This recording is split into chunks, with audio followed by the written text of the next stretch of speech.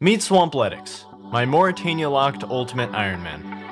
Since December of 2018, I've been living strictly in Morytania.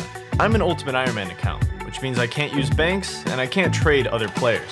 This is my story. I'm going to be taking on one of RuneScape's biggest challenges, the Theater of Blood. Are we rolling? We're rolling. It's on. Okay. Citizens of Morytania, this is an urgent announcement. We have reason to believe that there is a man terrorizing the town of Canifus. Our sources state he's an extremely buff, strong man wearing a snail on his head. And he's carrying a whip. Well, this can't be right. Oh my god, Jerry. Jerry, are you getting this? Tell me you're getting this. Oh my god, it's him. Jesus Christ, he's ruthless. Look away. Look away. Jerry, is he looking at us? Holy shit, he's coming this way. He's coming. Look at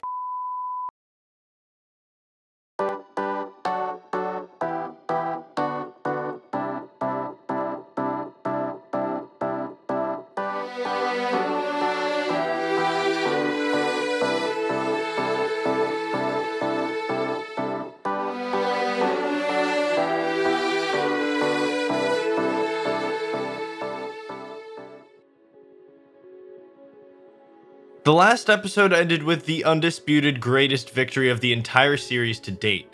After 2 months of escorting NPCs from point A to point B, we now have our best weapon to take on the theater. We went from 42 strength bonus to 82. So to say the least, we are strong. But there's something missing. On May 5th, we unlocked Necreals, which unlocked yet another piece of strength boosting gear. And on April 15th, we lost our strength amulet. We're extremely close to achieving our maxed out melee setup within our restrictions. There's just a couple puzzle pieces missing. We're also one final lamp away from achieving the goal I set over 5 months ago now. Alright guys, we are initiating the 10-month process to getting Hunter. This is going to be our first Hunter lamp. Oh my goodness, the end of an era, the end of the construction lamping era. Fast forward to June, and with this final level, I'm going to be able to train it normally, pursuing the infamous 99 Hunter and unlocking lucky implings. It is time. It is time to clear some space. We're gonna sell all of this. I no longer need it. We got what we came here for. You know, I just realized I sold all that stuff to the shop that buys everything for really dirt cheap. I got blinded by my excitement. Why am I so excited? What happened? Main objective. 27 Hunter. Unfortunately, it's a waiting game. I can't really speed up the process, but there is so much to do in the meantime while I wait for this final lamp, so let's get to work. The steel chain, the bronze skirt, oh man. I guarantee you, I am the first person in game to have worn this exact combination of gear. There's actually no way anyone has worn this exact set of gear before. I weirdly really like it. The chain and skirt are super iconic for whatever reason. Oh, the whip is shredding, man. Definitely expect me to drool over the whip a lot in this episode, by the way. Oh, look at it, man. We're initiating step 1, my friends. Part 1 of the rebuild. We need that strength amulet back. Our current max hit with the whip is a humble 26. Once we get that strength amulet back, we'll be up to a max hit of 28. That is what I call power. All right, second key, come on. Oh no. Medium clue scroll on chest number 4. I can't do it, but oh, we did find the bag. That is actually one of the things I was looking for. The flame tier bag allows you to carry a lot more supplies for rebuilding the temple. Hopefully I didn't actually need it and I won't be here that long, but you never know with this place. You really never know.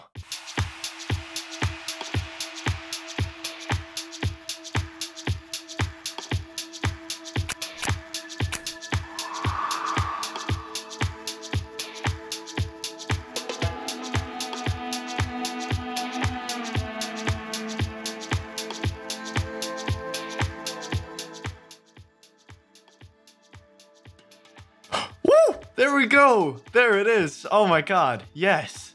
I've been here all day. That's not even an exaggeration. I was about to go to bed. I started this yesterday, actually. So yeah, I've been here a while. 92 strength bonus now. An absolute machine. We can now hit 28s with the whip. That is fantastic. Let's go get even stronger. That was step 1.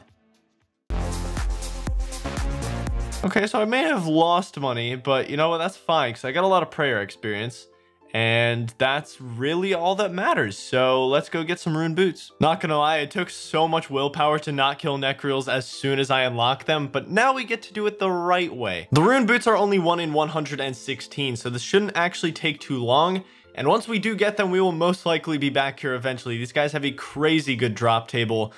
Seed, soft clay, tons of different rune items to alch. They're pretty unstoppable. Well, there you go. Exhibit A. The rune full helm is clearly an upgrade, but I honestly think the Snelm has way too much emotional value at the moment, so adamant kite shield. That's an upgrade. Myth to Addy. Is there anything necreals can't do at this point? Oh, there they are. This account's luck, man. Can we talk about that, please?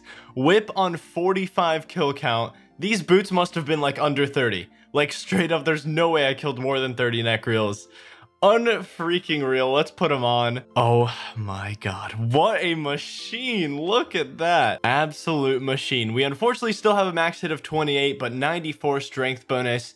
As soon as we hit 92 strength, we'll be hitting 29. So 2 gigantic strength upgrades. That is pretty awesome. Season 3, aka Green Cape season, has almost peaked. This is going to be the look that we're rocking for now. So we've made some solid progress in the last couple days. We got our amulet back, we got the boots, and we're now up to 65k cash. Not a bad rebuild, if I do say so myself. I've gotten 10 random events in all this time, but unfortunately no genie yet to get that 27 hunter. But we're gonna keep working on other things while we wait. I don't know if I've introduced this grind before, but I do need 55 herblore in order to make super strength potions.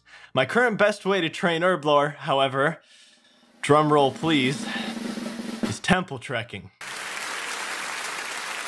Jeez, calm down guys, stop the applause, okay? I'm not gonna lie, I'm kind of scared of temple trekking right now, because this time if I die, I lose my whip, I lose my boots, I lose my amulet again, so it is kind of scary. I just need to pay really, really close attention.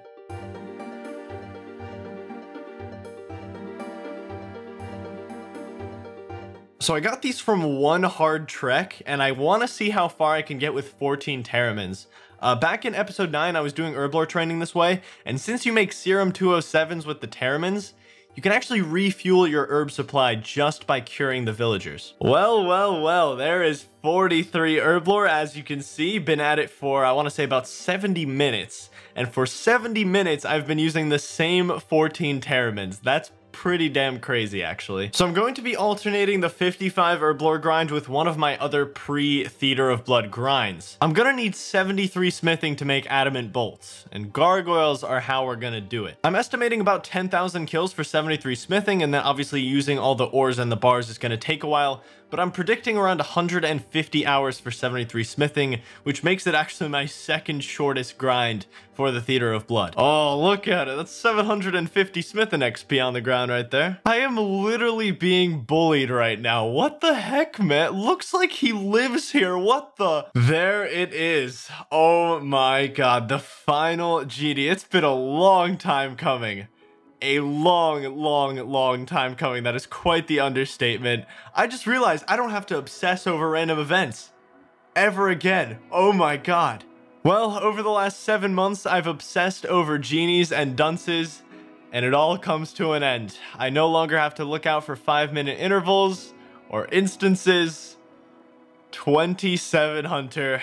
I can officially barehand baby implings, my new fastest hunter training method. The satisfaction, man, but that's not the only thing either. Let's take a look back on episode 6 real quick. I will eventually be able to make my salvami, but what I need for that first is 27 hunter, and that way I can catch baby implings, which will get me a ball of wool, and then I can finally string my salvami. So that's a bit far off from now, but baby implings are my only way of getting a ball of wool, so that is what we're going to be hunting for. Being able to make a salve amulet is ridiculously important for the future, and I'll explain all the reasons why if we can get ourselves the ball of wool. Thankfully, I'll only need to use implings up until 29 hunter. That is when the real hunter training begins. And I have a little theory to test as well that could shorten our hunter grind by around 60 to 70 hours. Oh my god, look at it. The first one I see that I can actually catch. All right. 20 XP drop. Oh man, less than 1k to go until 28. I'm currently using one alt account to scout and hop worlds with. It literally just doubles the speed of this. There are only 2 impling hotspots in all of Morytania, and thankfully they're fairly close together. The first one is the one I'm currently at, which is at Fenkenstrain's castle, and I've seen up to 3 implings around here all at once. But as far as I can tell, there's 1 high tier impling spawn and 1 low tier impling spawn. Implings spawn in tiers. Low tier is anything from baby to eclectic, and we move into the higher tier imps when we hit nature all the way to lucky imps. The second spawn is just south of the Slayer Tower, which I believe also has 1 high tier and 1 low tier impling spawn. I'm not too well versed with impling mechanics just yet, but over the next couple episodes, I plan to learn everything there is to know about them, and attempt to learn a force spawning method to make it go as fast as humanly possible, so we can get this rune crossbow. Impling number 3.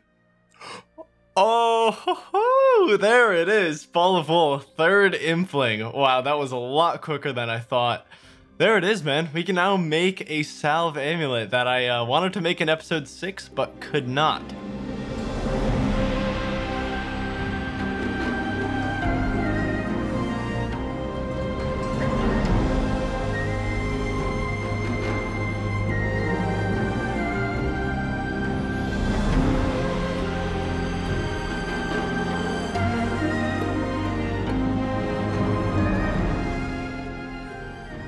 Alright, this is the one.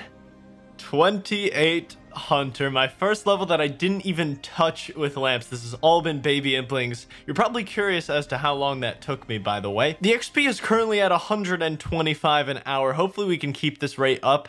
I think that's actually pretty damn good for only using 1 other alt. What a coincidence. Look at that. A cold one actually messaged me like literally 30 minutes ago and showed me that he got a rune crossbow from a lucky impling. And he's caught 3 of them in total, which is, yeah, hopefully we get that kind of luck. Well, it's been a long day. Yup, isn't that beautiful? Oh boy. Okay, this is it. The final baby impling. If I could catch it. Thank you. 29 Hunter achieved, which means I can now trap swamp lizards. What a relief. My god. That was probably like a 25-hour grind for 2 levels. And I'm not even exaggerating. Next time, I'm going to get a lot more people to help me. I thought I could do this relatively solo. I had 1 friend helping me out. Okay, with that done, let's do the thing I've been waiting to do for half a year now. So I wanted to come over here first to scope this area out because I never really gave it a proper look. There's a hunting spot here, as you can see on the map, that was added on June of 2018. It was added along with the Theater of Blood, and it's basically never used. The most popular spot for Hunter currently is near Canifis, and there's something about this new spot that I think will be pretty revolutionary. If you notice something about the Canifis spot, there are only 3 traps, which makes sense because no one would still be hunting swamp lizards once they can use 4 traps. You just go literally anywhere else. Except me. There are so many trap spots in this new location. All my hunter estimates were based on using 3 traps from level 40 hunter to level 99. But this means I can hunt with 5 once I hit 80, meaning I'll be shaving off about 60 hours from my hunter grind just by using a different hunter spot. I'm just gonna buy 2 ropes for now and hopefully I don't lose them. And of course, the second piece of the puzzle, the small fishing net that I've been waiting to use. I'm satisfied already. I haven't even done anything yet. All right, let's set our first one. Oh, pinnacle moment. Pinnacle freaking moment, guys. Look at it. Oh, we caught one. 152 experience per swamp lizard compared to the 20 I was getting per baby impling. That is wonderful. I think I'm gonna like it here. First hunter level, 30 hunter, and as you can see, my XP rates are quite literally 600 times better than what I was getting like an hour ago, so that's pretty damn great.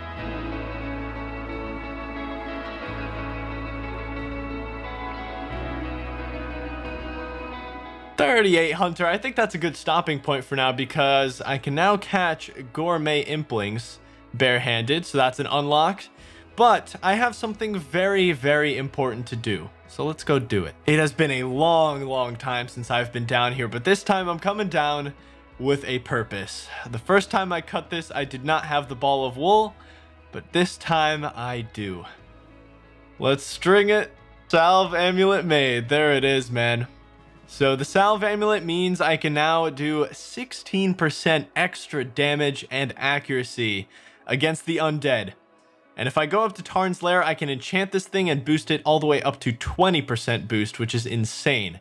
Before taking on the theater, I'm going to want completely maxed out melee stats, and the salve amulet is going to help me do just that. With an extra 20% damage and accuracy, it's going to speed up my melee training significantly. The most important enemy that it works on for me are shades. I believe that shades are going to have a very important use in our future when it comes to training. Aside from that, we have some hunter training to do. To achieve 99 hunter, I need to catch 85,674 swamp lizards. Welcome to my new home.